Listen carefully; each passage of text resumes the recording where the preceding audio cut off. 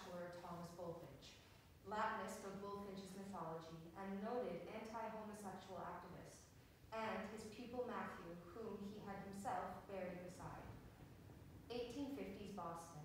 Matthew and Bulfinch are both played by the same actor.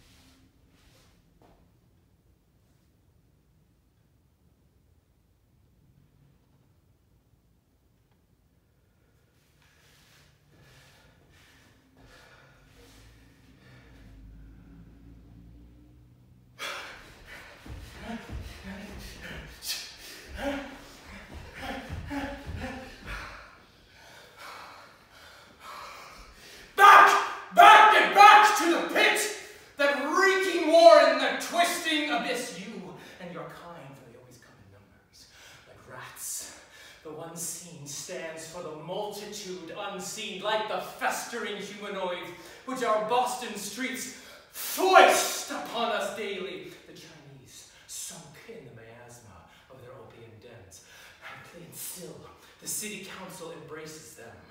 The native savages who taunt us with their ungodliness, at least they have been marched back west to their pit. The whorehouse women, possessed by their implacable and unslakable lusts, but worse, far worse than all of these, are the men of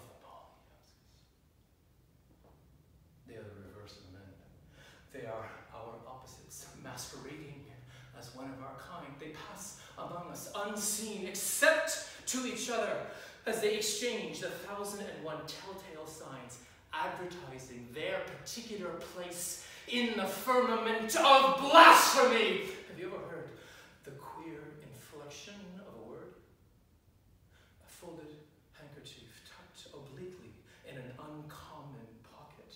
The superfluous angular gestures molding the air between two seemingly God-fearing men. These are the signs and the sigils of their pervert's tongue, their pederast's prayer, their pedophile's creed, which mixes lasciviously with the king's English here on the very streets that will see you home this evening. They speak of Boston's blighted under-twin, her derelict double, which nightly thrives beneath our own.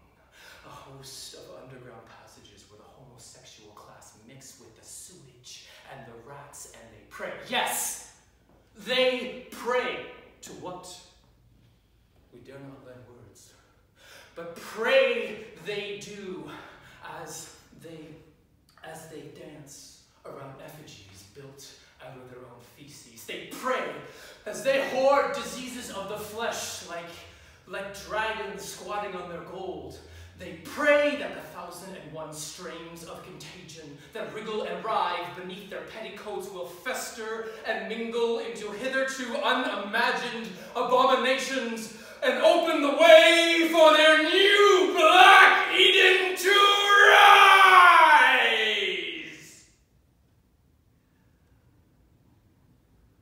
Dear Mr. Bulfinch, my name is Matthew Edwards. I saw you read your translation of Ovid, Theseus, and the Minotaur, and it filled me with a brilliant dread.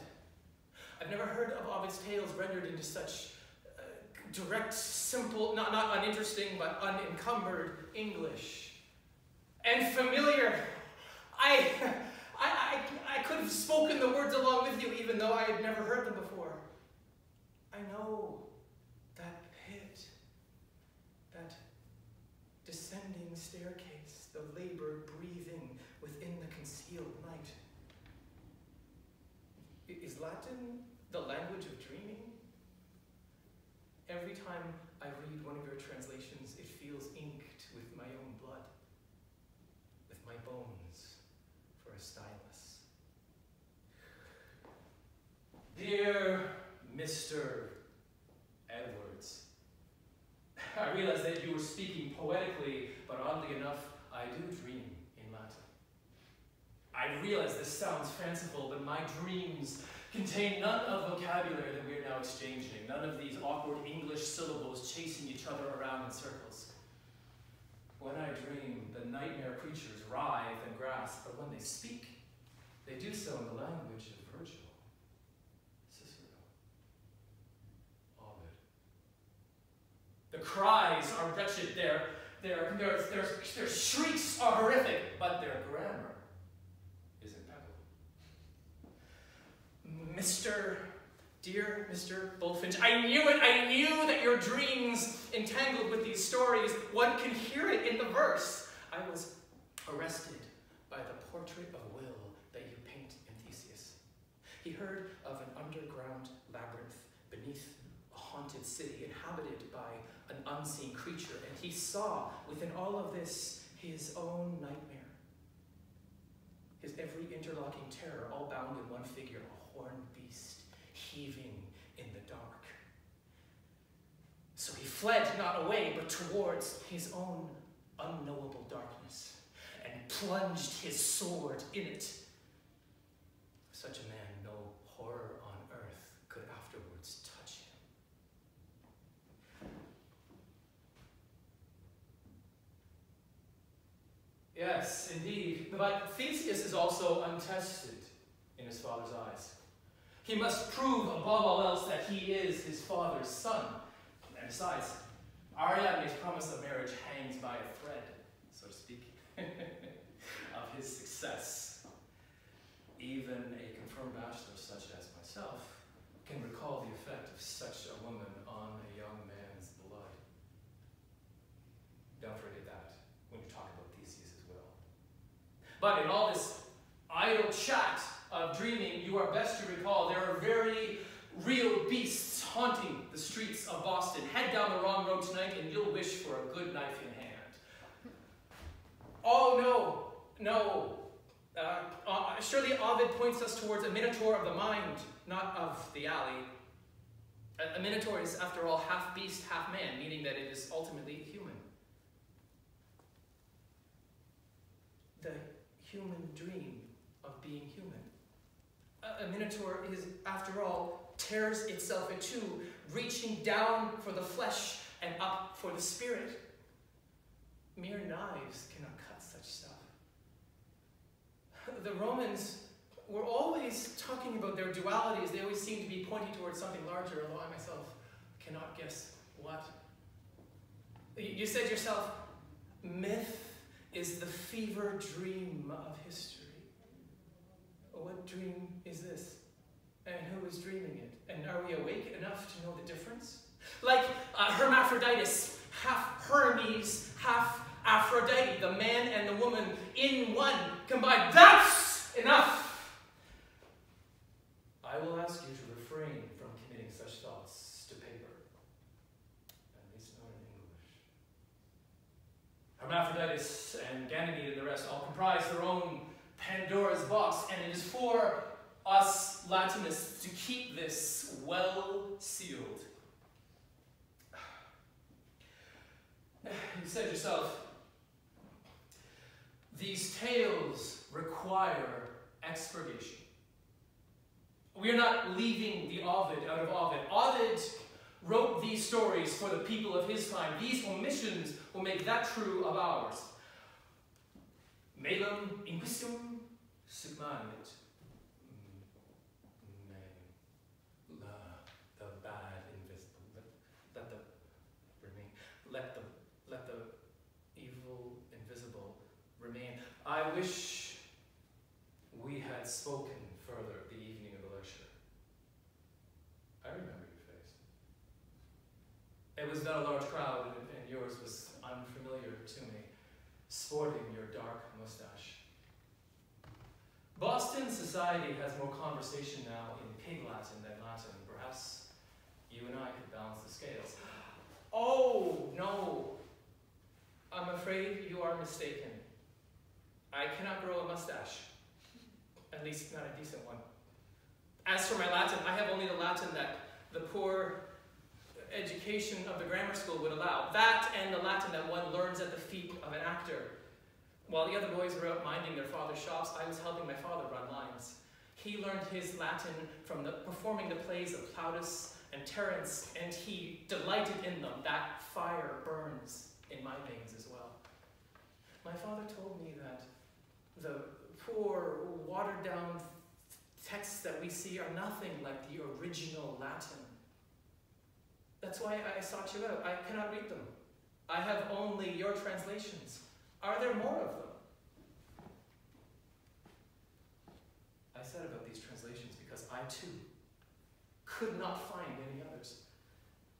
I had the ambition of writing a full English language translation of the myths, who work as vivid and direct and monstrous as the Latin that it sprang from, not the stolid academic verses that we all encountered in grammar school. There's never been a more concerted effort to prove that Latin is the language of drudgery.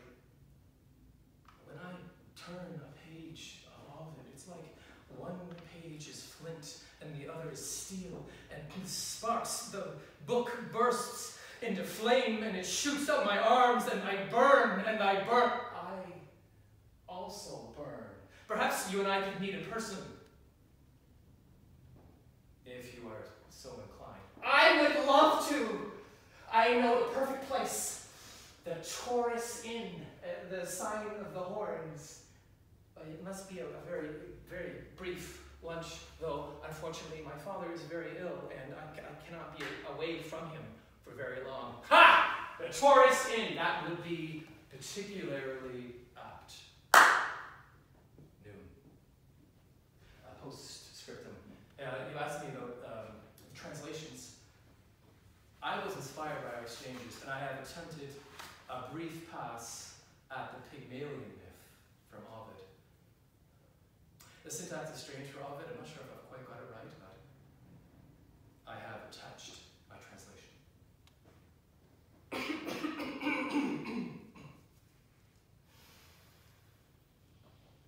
Pygmalion was a sculptor, and he fell in love with his creation. He caressed it and gave it a present. Beads of amber. They looked lovely on her, but she was no less attractive than when untired.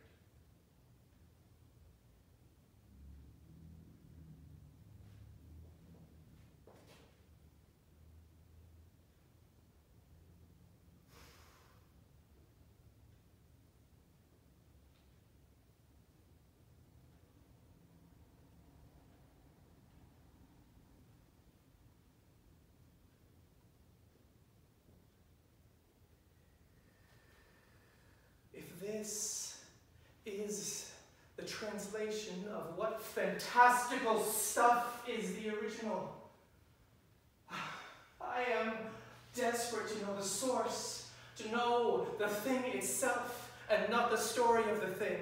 Will you teach me? I have taken up the Pygmalion from Ovid as you did, and attempted a very meager translation of my own.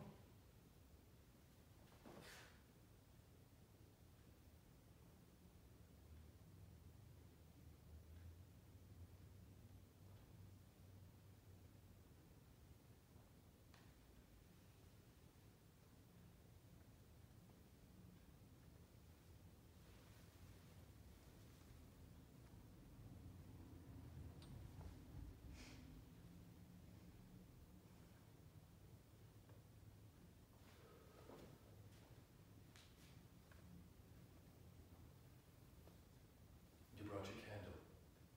Good. Hold it up. Left hand, please. High.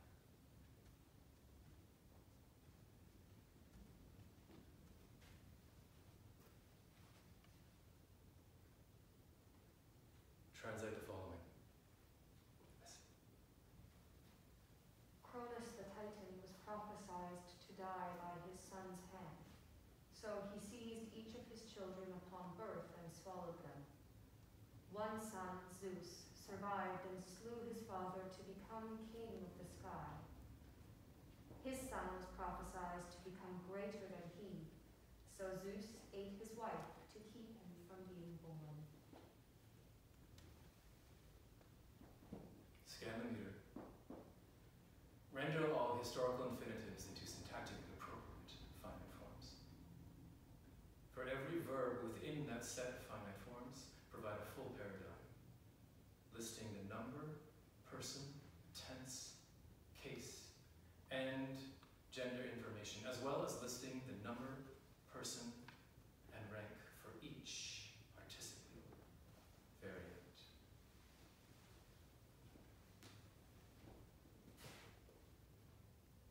Don't let go of the candle. Use your right hand for writing and for the dictionary. Then I will begin corrections. Don't lower the candle. Don't wave it about.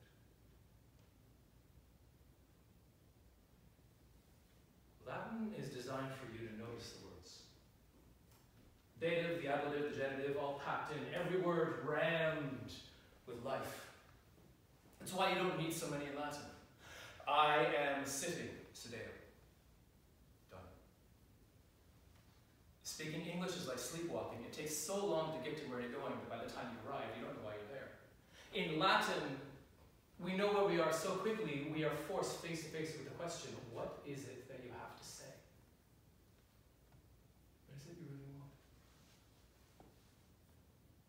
My Latin tutor at Exeter could make these dead words dance. He had the most beautiful eyes. We used to call him cow-eyed, like Hera with his long lashes. I could never look up without seeing them. Entering work, reading, leaving,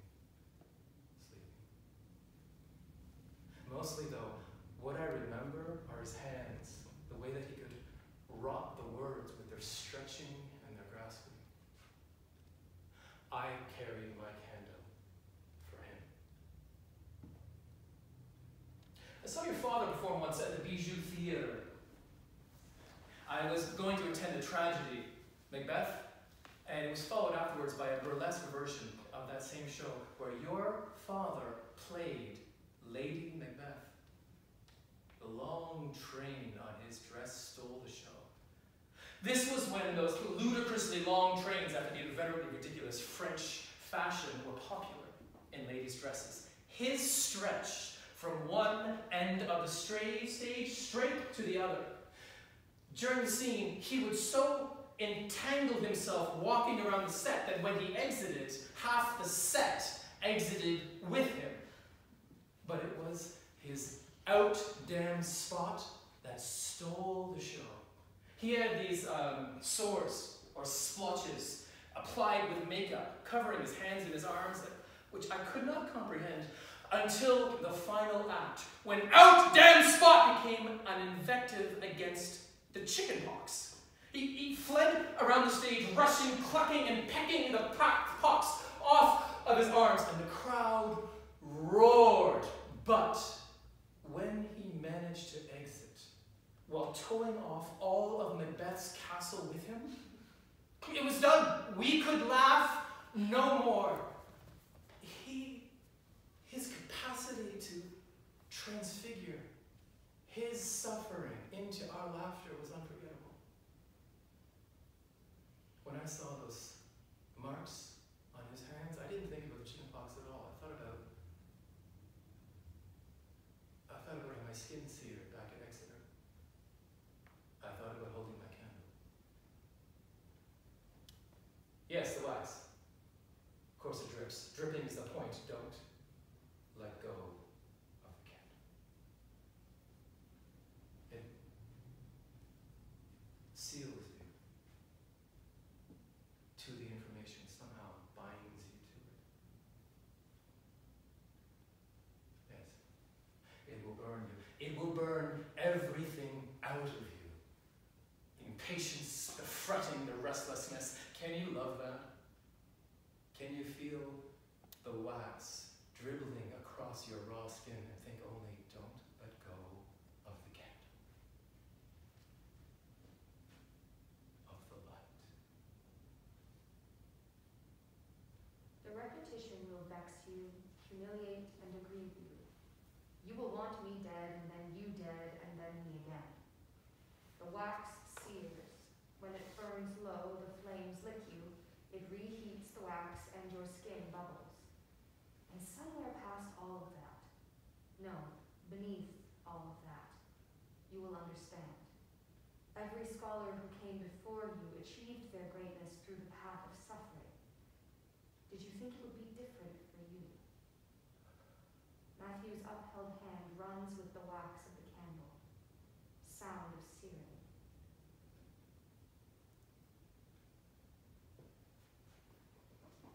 I have not completed this week's declensions, Mr. Bulfinch. I know you said you would cast me out for this, but I did not translate any stories. I came here to tell you one. It's about my father. My father let me watch him perform from the wings. Unless you saw him perform from there, you couldn't understand what he was. He, at least on stage, people had some sense of what he was going to do next. There were lines they had rehearsed. It was off stage that he was completely untethered. It began at home. He dressed up and walked right through the downtown wearing his full Lady Macbeth costume with the train dragging behind him, alternately incensing and attracting a crowd as he went. They reviled him, adored him, spat at him, sang for him, held his train so that it would not be soiled, spilled sewage on his path so that it would, threw fresh flowers and rotten fruit, and for everything they hurled at him, he gave it back with interest. The night's receipts were often doubled due to this effort alone. Perhaps you saw a piece as part of the vaudeville offerings from the Bijou Theatre called the Sopranothon, about the singer racing with the orchestra. My father is not in that piece, but it came about because of him.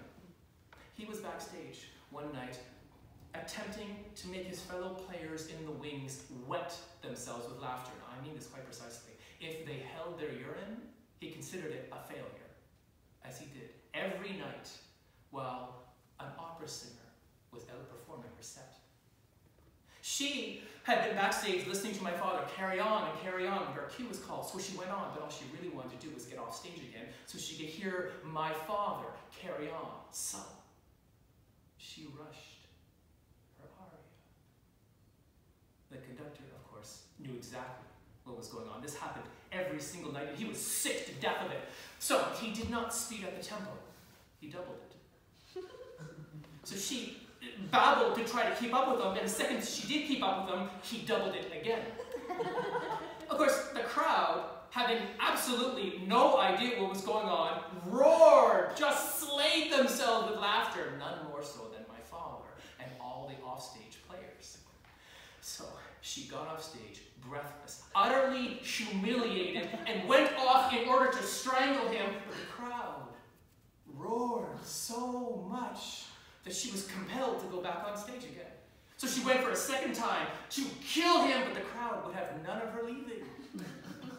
So first she went back to kill him, and then to scold him, and then to reproach him. And by the time she went off from her seventh and final curtain call, she just kissed him for delivering to her the single funniest moment of her career. They called it the Sopranothon. And the crowds still demand it every single night.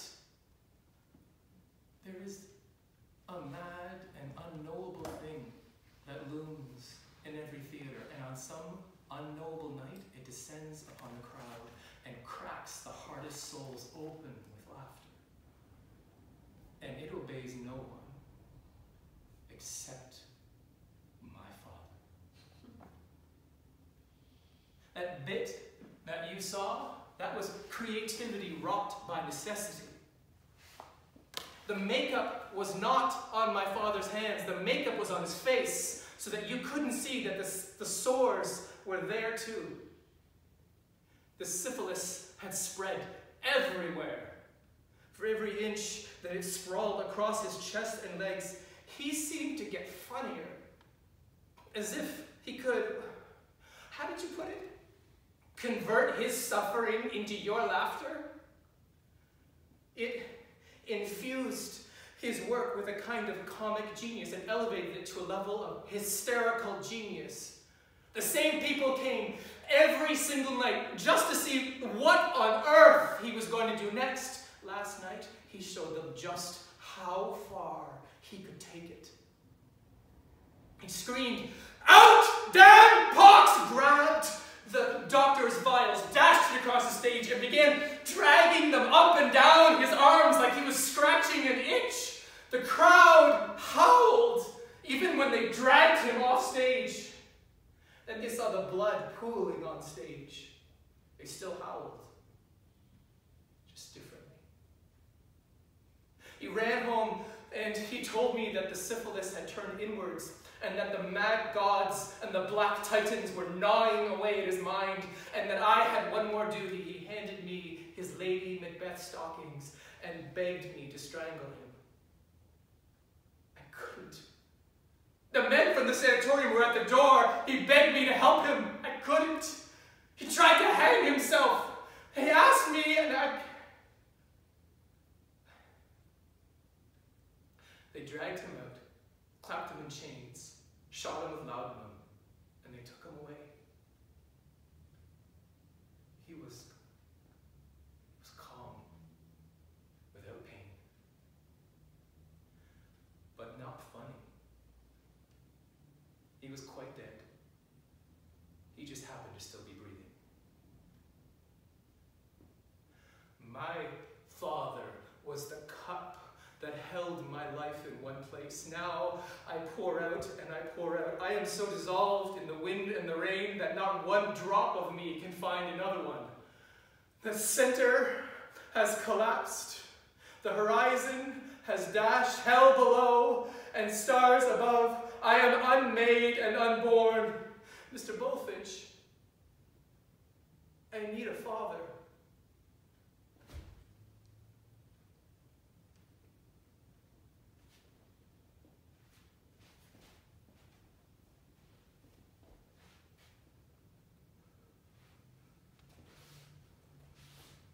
Blackout.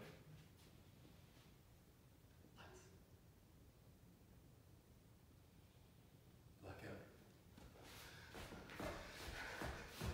Blackout.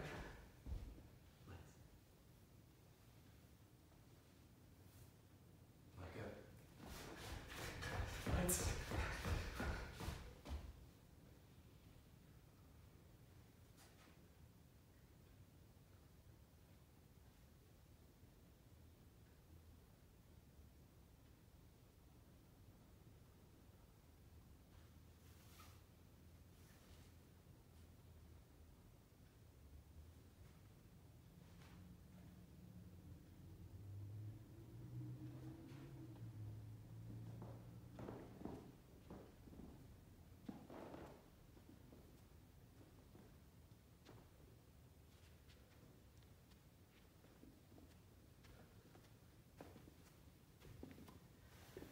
Blackout and intermission. We'll take a 5-minute break.